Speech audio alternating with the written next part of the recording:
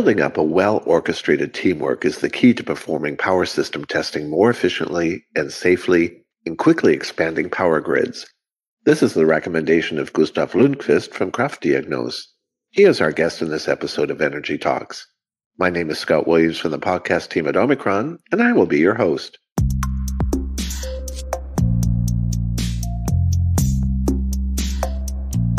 Hello, everyone.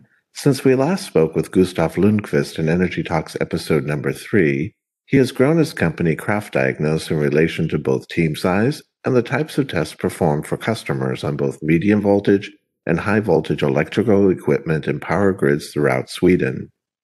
Touch voltage measurements on power lines are one area of testing that remains in high demand for customers of Kraftdiagnos. Gustav explains how he best utilizes his team and testing equipment to perform these potentially dangerous power line measurements over greater distances in a highly safe and efficient way. Hello, Gustav. Welcome back to Energy Talks. Thanks. Gustav, could you describe how the power system is changing in Sweden? For example, I understand that Sweden has planned an increase of 120% in power production by 2045. How will this affect the overall power system? It's going to be a huge challenge, and there's a lot of new industries coming to the country right now. So we got, for instance, fossil-free steel. And the estimation is that both the hybrid projects and the H2 green steel project, it's going to consume approximately 65 to 70 terawatt hours. Wow. Yeah, and then you got Facebook, you got Amazon, you got Microsoft, and they're all building huge server facilities in the country. And then you got the electric vehicles, both cars and larger vehicles. So it's going to be an interesting journey. And the amount of wind power is going to go from 30 terawatt hours to 90 terawatt hours. Yeah. And it's going to be intense, really intense. And to be able to do this, you're going to have to build an entire new grid system that is the same size and plus 20% what we have today. And I expect it to be a lot of building of new power lines parallel to old ones. So there's going to be a lot of induction issues. In general, what types of electrical equipment are critical for testing on a regular basis in response to this projected growth, and why? It's a mix. You see, the transformers, they're going to be super critical. And if a large power transformer just gets a large fault, sometimes it's 1 or 2 years of delivery time. And then again, you got the CTs, the VTs, the breakers, and they're also critical. But I would say that the larger components, they're especially important. Okay. With rising energy prices and also inflation, how is this an argument for testing not only newly installed equipment, but also for increased testing of older equipment? First of all, if you got inflation on the rise, it's becoming more and more evident. Because if you increase the amount of dollars in circulation by approximately 40 to 50%, you will get inflation. You can't get around it. And that means that copper prices are going up, oil prices are going up, also steel prices on labor. And that means that if you buy a component, that component becomes more valued. Because if you have to buy a new one, it costs much more money. And also if the energy prices goes up, then you have an outage is much more costly. So you've got to be much more careful when you do the site acceptance testing to do proper analysis. And if you got components that are still in service, they might be 10, 20, 30 years old. Then you got to make sure that they do not get a fault or, for instance, explode or something.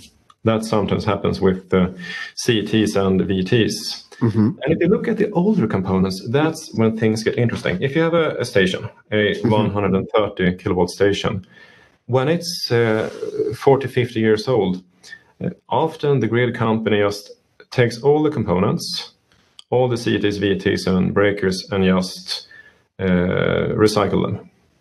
But when you think about it, if you got a station with 100 really, really expensive components, how many of these components could be able to service at least 20 or 30 years beyond the 50 years? I think it's the majority, because we haven't had that good testing equipment historically. But now we got equipment to perform, for instance, tan delta and primary and secondary injection in CTs and VTs. So I think it's we got to have a new look at components to extend the lifetime. Gustav, since we last spoke, you were in the process of growing your company and adding the types of measurements you perform for customers. What types of diagnostic tests are you now performing for your customers, and which OMICRON testing solutions are you using? Well, at the moment, we're really established in the grounding measurements, both for medium voltage stations and for stations over 100 kilowatts. And we have done a super large amount of testing of touch voltages along power lines with a You mentioned this in our episode number 3. Yeah. And it's essentially how you started your business. And so you're primarily focused in this area of measurement. Yeah. But the new thing this year is, first of all, we went from 1 employee, myself, to 10 employees. And we're also recruiting more people at the moment. So I just employed another employee yesterday, essentially. And it was kind of fun. I went to the university and had a speech at a gathering for the electrical engineers. Since I bought a lot of systems, at the moment I got, 16 systems from OMICRON. Wow. One from B2 Electronics, I should say, the daughter company to OMICRON. And it was kind of easy because when I had the lecture for the students and spoke about what we do at Kraftdiagnos, I showed them a picture of for instance, the Sibano 500 and said, hey, which one of you guys would like to work with this device? Because it's just standing here at the moment. Who wants it? And you can guess, because if you're a student and have the opportunity of starting at a smaller grid company and pushing the clock, or you should be taught how to use the Sibano. The Sibano is kind of interesting because it's an awesome device. So I think we've got a great future and there's a lot of work to be done. And also I should say that we have gotten along with the Testrano really good. So both the Testrano, the Drana, and Ferneo and the tan delta equipment TD12. So we got guys at the moment who are self-running and can test the power transformer without me being present. So that's a big step forward.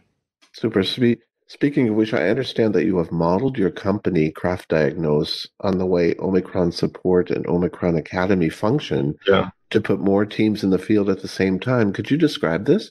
Yeah, we like to steal your stuff and make it better, essentially. And so if you look at OMICRON, it's got a couple of great features. First of all, you got the OMICRON Academy. So when we attended one of the courses for the transformer testing equipment with Jacob Hemmerle. So Jacob showed us, okay, this is how you connect the equipment, and we just did it, and it worked fine. And then I realized, hey, I don't have to be in the field to connect the equipment.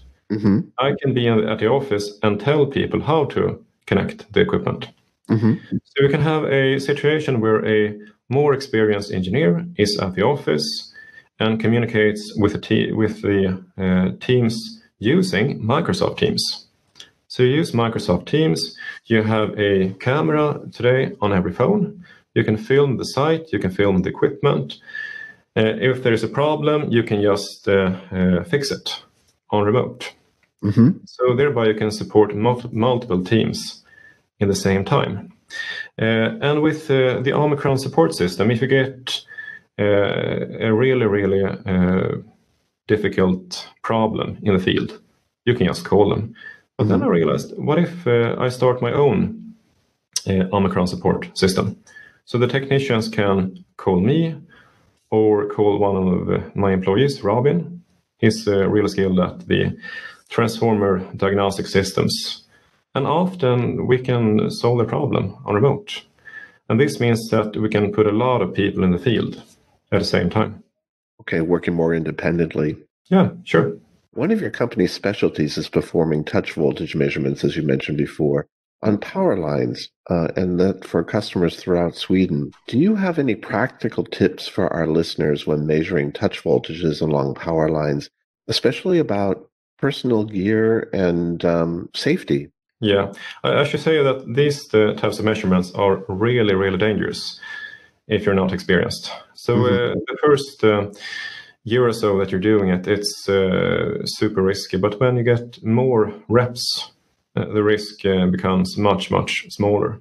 And I would say that, for instance, you got to walk a lot. You got to have a really high speed in the field. And the reason for that is there is a large cost for the grid company when you shut off these types of power lines. And for instance, the kind of boots we wear, the kind of insoles in the shoes. Because if you're going to do a lot of walking, you can't just use normal sneakers. It doesn't work. And also we have experienced safety goggles. Because if there is massive induction from parallel power lines, when you apply the earthing tools, you might get a spark. And if you got white light from a spark, an electrical arc, it might damage your eye. So you got to have the classical 3M welding glasses when you're doing the risky moments. Okay. Could you describe the difference between induction and influence? Yeah. There's a lot of, I believe, misconceptions of the induction problem. The induction comes from the current. So if you have a large load on the power line, if the power line, for instance, transmits 500 amperes, maybe 1,000 amperes, you will have a lot of induction. And the induction drives a large current. And that means that equipment connected to the power line might get heated up. And if you have a worker that gets in contact with the power line, the induction will be able to drive a large current that might cause a nasty arc that might burn the worker. And there have been a lot of cases in Sweden with people who have gotten either damaged or killed by induction. Oh, okay. And it's not going to decrease, it's going to increase.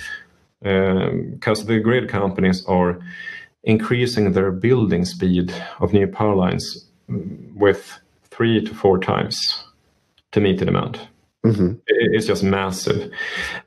Influence, on the other hand, comes from the electrical field from the power line. And the influence creates a large voltage, but it's not that much charge. So if a power line is energized by influence, it's kind of easy to discharge it. Induction is more difficult because it contains much more energy. Okay.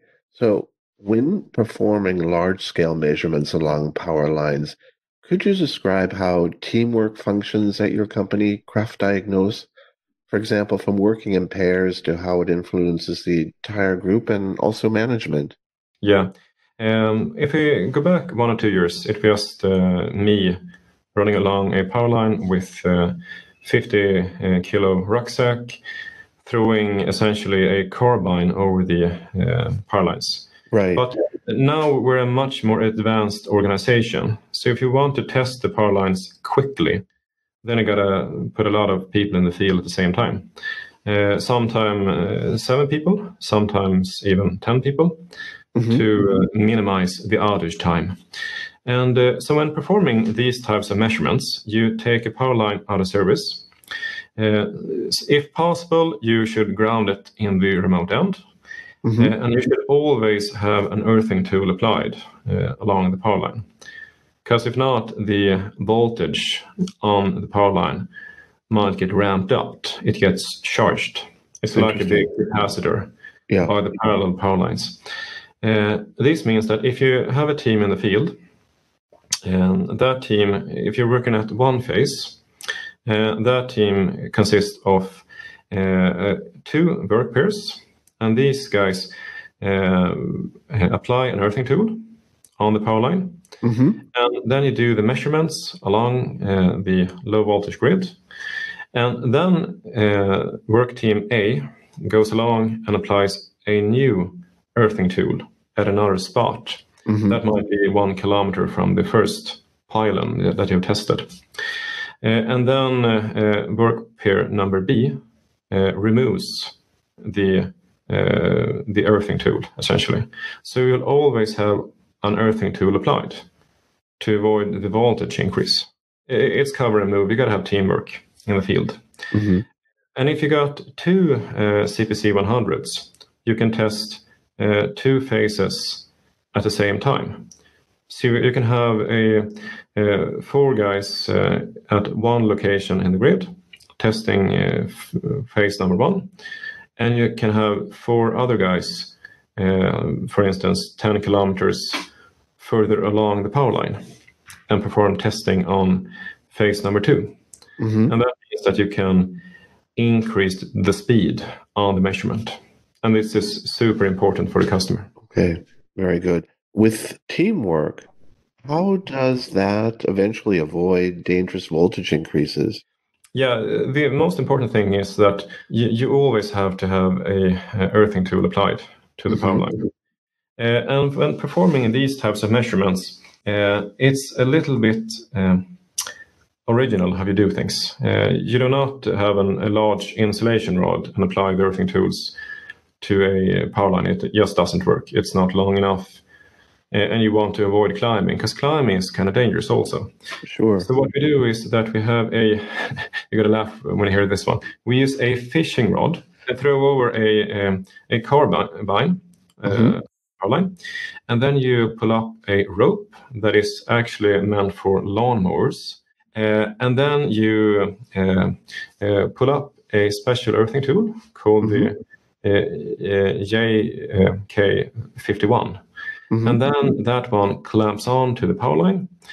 And if you need to remove it, you pull the second rope. You have a pulling rope and a disconnection rope. So we got to have 2 guys along the power line all the time. First of all, because it's a lot of risk involved. And secondly, to release the earthing tool. So that's really important. And when throwing the fishing rod, the carbine over the power line, sometimes you got energized power lines really close to you. So you need to be super rigid about reading the sign on the power line pylon. Safety is really, really important. Definitely. So it's also always better to have more than one person performing this, of course. Yeah, one person checks the other person. Sure. Now, this is important because I understand that you perform measurements also on live power lines, meaning power lines that are still in operation. Could you describe how you handle these online measurements? Yeah. What we found out is that there's a lot of power lines that you essentially can't take them out of service. It's impossible. Sometimes you'll have to wait 1, 2, or 3 years to be able to get an outage. And still that outage might be really, really expensive. It might cost 10,000 euros per hour. That's just a low estimate. Sure. So it's super, super expensive. Newer power lines are often easier. On the other hand, you got a team building the power line, and the power line needs to be energized really quickly. So there's still a really big need for speed. But then again, if you got a power line that is energized, you can't take it out of service. We realized that the cables that comes with the OMICRON grounding testing systems, the black cables, I think it's 0.75 square millimeters. You can roll these guys out. You might use 1.5 square millimeters copper also. You can use these type of cables instead of an insulated power line. That means that if you got a live power line that you're going to measure, you can just go out in the forest with a large amount of cables and apply that type of cable to a pylon. And the CPC 100 has no problem driving, for instance, 10 amperes through 1.5 or 2 kilometers of cable. And that means if you get a system that can measure power lines without taking the power line out of service, it's a huge benefit for the customer. Definitely. And I believe that if you have a longer power line that cannot be taken out of service, I believe that eventually you will have a voltage drop in the cables, eventually, that you roll out in the forest. So you're going to have a lot of guys with cable drums walking a lot in the forest. But eventually you will have a voltage drop and you will not be able to push 10 amperes. The current will become, for instance, 5 or 4 amperes. But what happens if you have two CPCs in sync? Then you will be able to push more current through that cable and measure even longer power lines while they are still in service. I want to come back to that very quickly. How do you use resistors to consume active power from the power line? We realized really quickly that if you got a power line that is subject to induction and influence, the influence builds up a really, really high voltage in the power line. And if you look at medium voltage systems, for instance, 10 kilovolts, 20 kilovolts, so on, they use a Peterson coil design and have used that design for almost 100 years. So you got a Peterson coil and you got a resistor in parallel. And that is no coincidence, because the resistor has the ability both to create a resistor current for relays, but it's also used to reduce the voltage in the system. Because if you remove the resistor that is parallel to a Peterson coil, you will have a increased voltage. The voltage will just spike. So that's a known phenomenon. And when I looked at the CPC1, for instance, I saw a Peterson coil. It's essentially a coil connected to the grounding system, but it did not have a resistor, like the Peterson coils you got out in the stations. And then I just bought a couple of resistors on the internet and essentially connected them using 4mm contacts in parallel with the C1. And then the voltage just dropped 90%. It was really interesting. And of course, we measure the current that the C1 is able to drive up on the power line and ground to the pylon. So we don't get any measurement errors. And the resistance in the unit makes it that the current that is pushed is like 0.5 amperes maximum that is driven down the resistor. So the measurement still works really fine. Excellent. Now, going back to energizing the cable, you had mentioned CPC 100 and CPC Sync. I understand that the CPC 100 multifunctional testing device from OMICRON surprised you since it delivers 50% more power than you thought originally. Could you describe what you meant by this? Well, we have used the CPC1 for 2 years at the moment. You can push 100 amperes, 50 amperes, 20 amperes, 10 amperes. You can measure impedance, do all this kind of stuff. But it's not really built to be able to push just one current with super high efficiency. So you got a couple of smaller transformers in the device that weighs around 20 kilos. So what I did is that I contacted a local transformer producer and asked them, hey, can you guys make a device that weighs 40 kilos with just one transformer, one-phase transformer? So we got a much larger iron core, much thicker copper wire. So you got only one output now, and that is much less flexible than a C1. And it's heavier, it's bulkier, But hey, we could drive 15 amperes with a 1:2 transformer ratio. Mm-hmm. And the CE1, because of its size, it's compact, it's light, it can only drive 10 amperes in that ratio setting. So the CE1 is a much more powerful system than we thought. So 15 amperes, that's compared to 10, it's 50% more power. Gustav, you told me earlier that you were planning to use CPC Sync to deal with heavy induction using 2 or more CPC 100 devices. How will this setup work? If you use the CE1 when doing step and touch voltage measurements along power line, you use the 1:2 transformer setting. And that means if you got an induction, for instance, of 1000 volts on the power line, then the induction to the system will become 500 volts. Mm-hmm. So the CE1 essentially transforms down the 50 hertz voltage to a much more suitable level.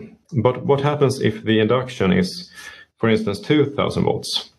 Then the CE1 will be subject to 2000 volts. And that's not super optimal because it's not designed for that one. Yep. And then the voltage to the CPC 100 will become 1000 volts, and we don't want that.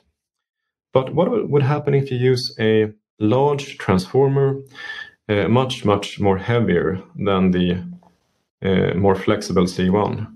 A transformer that maybe weighs, for instance, 80 kilos and has a turns ratio of, for instance, 1:6.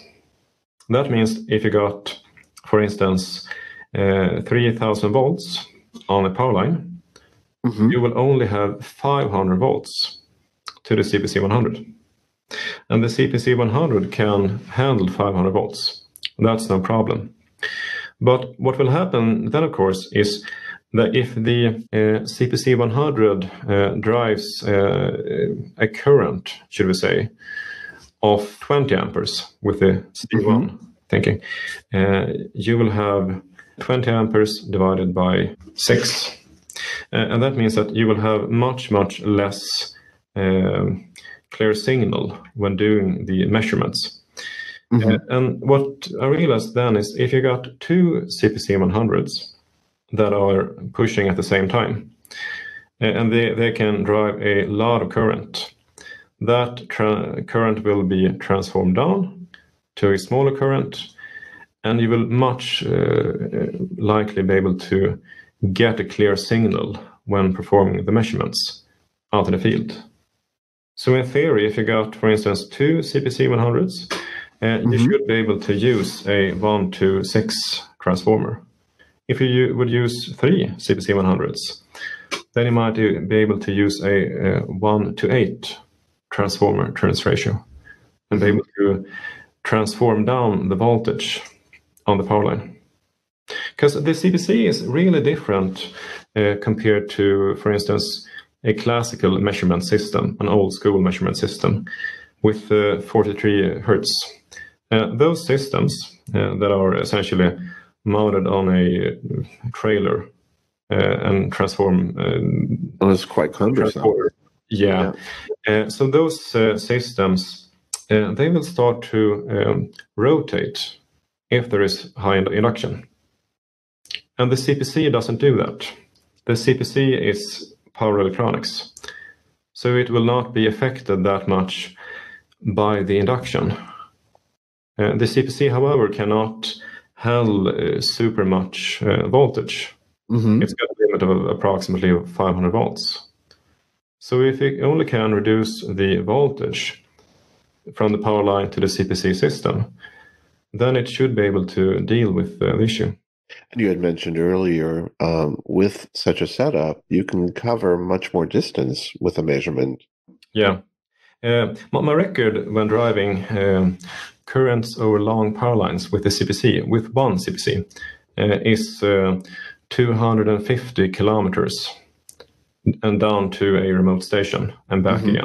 So it's 500 kilometers. But if you can ramp up the voltage that the CPC pushes, you should be able to use much, much longer power lines.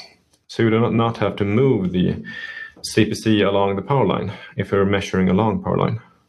So that's also a really interesting feature. Definitely more efficient. How do you plan to use PTM data sync to help your company increase cash flow? You had mentioned that to me as we were preparing for this podcast interview. If you look at the measurements that we're doing right now, we've got a couple of guys that are really good at transformer testing. But if the guys are testing transformers for 5 days with the Tristrano system, you will have a problem. When they get home from measurement, you will have a lot of measurement data, and you have to deliver a report to the customer. And sometimes the same guys will have to go away on a second trip the week afterwards. So sometimes the customer will have to wait to get the protocols for like 2 or 3 weeks. And the customer doesn't like that. They want instant feedback on how are their transformers essentially suited. They want info. And what we realized that if you got a real experienced engineer at the office, you can have less experienced personnel that are guided, who will do the measurements. The measurement result will go up to the cloud, essentially, and down into the computer of the experienced engineer. And that experienced engineer in the office can write the report in the same day, deliver it to the customer at the end of the day, and then you can essentially invoice the customer much, much earlier. So you will have the time between the measurement and when you get paid gets reduced a lot. And then you will have cash that you can invest in other assets. So that's a really, really big benefit. Definitely. Well, that sounds good. Gustav, you mentioned to me earlier that you have a story to tell about a 40-hour workday. Now, that's something I personally would not like to experience, but could you tell us more about what you meant by that? Yeah, sure. We got a call from a customer this summer that their largest transformer had tripped. So the differential protection had tripped. And if that happens, you do not energize the transformer without testing. So what we did is that we got up 04:30 in the morning, took a long car ride to site, and started testing. And we tested the transformer until I would say 23 in the evening. And then we had the problem. We needed to get to the next site the next morning. And that site was located about, 600 kilometers from the transformer. Wow. So we had to go into the car and start driving. And of course, we ran out of water, ran out of food, and just went into the outside of a random house, got more water, continued driving, got to the station at 5 o'clock. And then the power lines switched off, and there was time to do a grounding measurements with the heavy current method. We had another team meeting us up there. So they brought the CPC 100 because we used the Tristrano. And we did the measurements, and then it was time for the next measurement, essentially. And then we went away for a 400 kilovolt measurement on a large station. So yeah, that type of stuff happens sometimes. I don't recommend it. But looking back on it, it's kind of funny. It's like being drunk at work. You shouldn't do it, but hey, it's fun. So that was a really interesting experience. But I think the customers really like it when you do everything you can to help them. Definitely. And such commitment over a long period of time to get the jobs done. Yeah. And the important thing, if you got to do that type of stuff, you got to just work slower. Reduce the tempo because you don't have the same reaction time. You don't have the same reflexes. Just lower the pace on everything. And that's also important in terms of safety as well. Oh, yeah. That's really, really important. But my hope is that when we got more people in the company that are skilled in various systems, we will not have to do that type of stuff. You can just send someone else at the site. Well, Gustav, thank you very much for joining us again for this episode of Energy Talks. It is always interesting and inspiring to speak with you. Thanks. And a big thank you to our audience for listening to this episode of Energy Talks. We always welcome your questions and feedback. Simply send us an email to podcast@omicronenergy.com. Omicron has several years of experience in many areas of power system testing, and it offers you the matching solution for your application. For more information, be sure to visit our website at omicronenergy.com. There, under training, you will discover the wide variety of online courses and webinars offered by Omicron Academy on many power system testing topics. Please join us to listen to the next episode of Energy Talks. Goodbye for now, everyone.